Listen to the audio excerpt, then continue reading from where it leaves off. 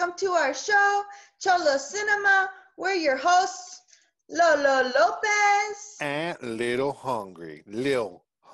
Today we're doing a show about all the films that were filmed in New Mexico, which is a lot of films. Notable films such as The Lone Ranger. Yeah, Independence Day. The Vampire Baby Show, Let Me In.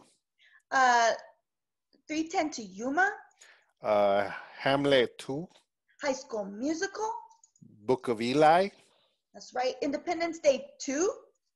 Paul. Gold. Gold. That movie with Matthew McConaughey. We thought we would mention all those movies, but we're actually going to talk about the movies that we watched.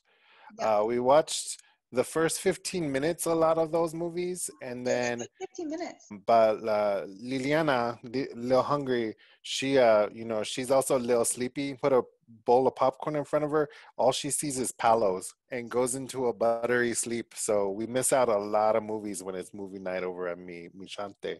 But there's a really good movie that I like to talk about that's not only filmed in New Mexico, but set in New Mexico. That is the key word there, because all these movies that are filmed here, like, not necessarily set here. It's just like, undisclosed location in the desert for a lot of them. You know what I mean? So the movie I like to talk about is called The Sunshine Cleaners, starring Amy Adams and Emily Blunt.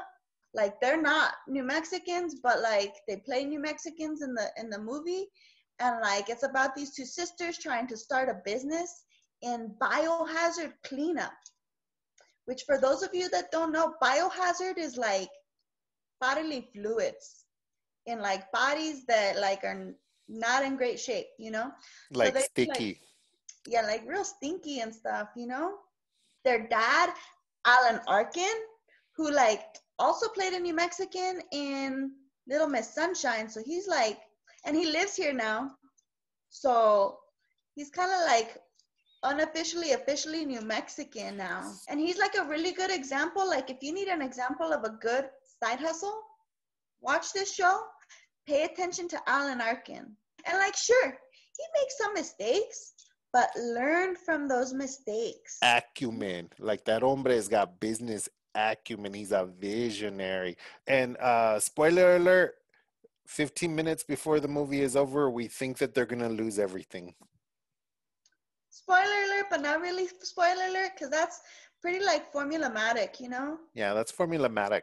That's like that every movie, if somebody coughs once, they're gonna be dead in 20 minutes. Yeah, like if you watch episodes of House, you know that if he gives a diagnostic at like the 45th minute, it's not the real diagnostic, and it's almost going to kill the patient. Yeah. My favorite movie that I'm going to talk about is the Milagro Beanfield Wars.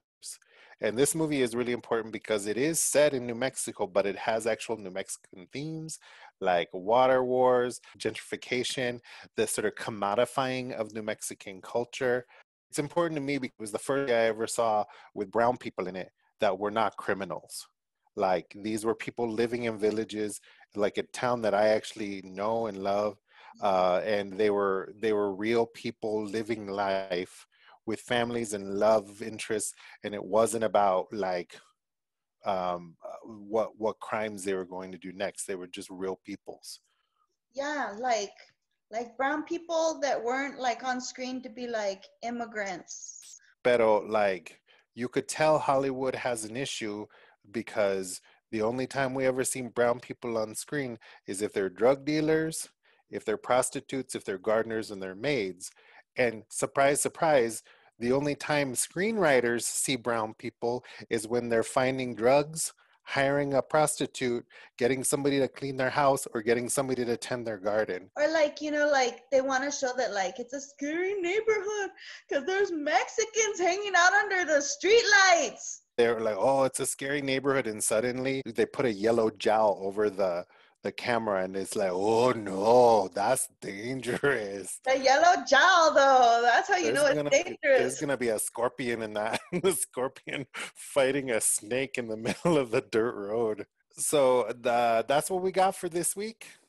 Happy 50th episode of Cholo Cinema. We did it. So next week will be our 50th episode, and we're going to cover all the top movies of the last 50 years.